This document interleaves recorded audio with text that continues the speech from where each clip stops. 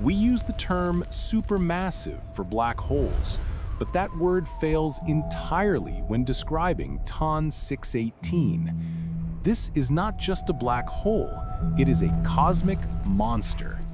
Residing 10.4 billion light-years away, it holds a mass that is almost impossible to comprehend, 66 billion times the mass of our Sun.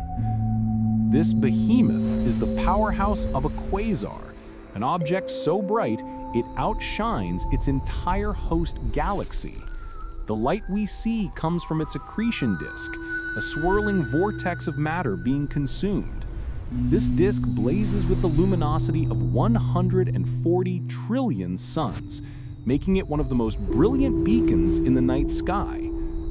But the true terror of TON 618 is not its appetite, it's the mystery of its birth.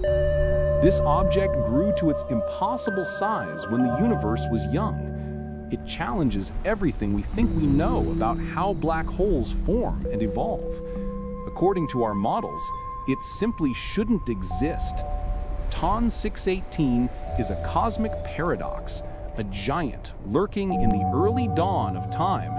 It leaves us to wonder, what other impossible monsters are still hiding in the dark?